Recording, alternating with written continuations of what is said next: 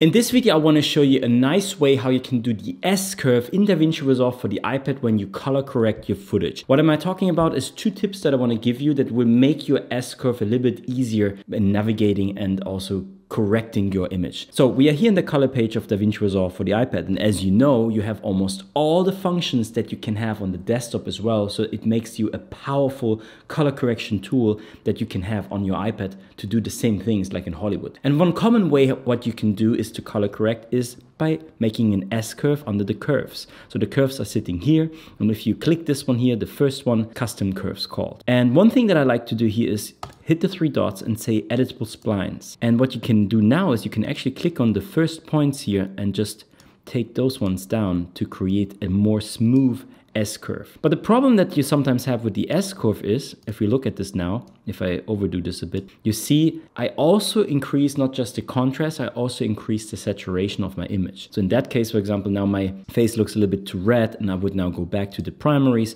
and change the saturation back, but I don't want that. And there's actually a way how you can do this.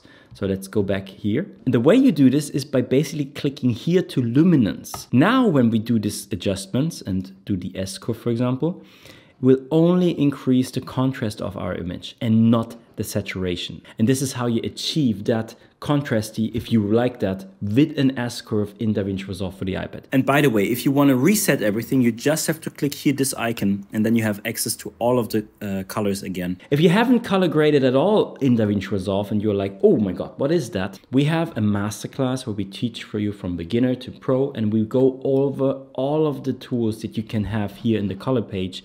So definitely check out the link for the masterclass here in the description. But I hope you liked this video and you learned something very important, and we see us in the next video. If yes, hit like, subscribe, ding in the bang bang gong, and we see us in the next video. I'm Daniel. Bye.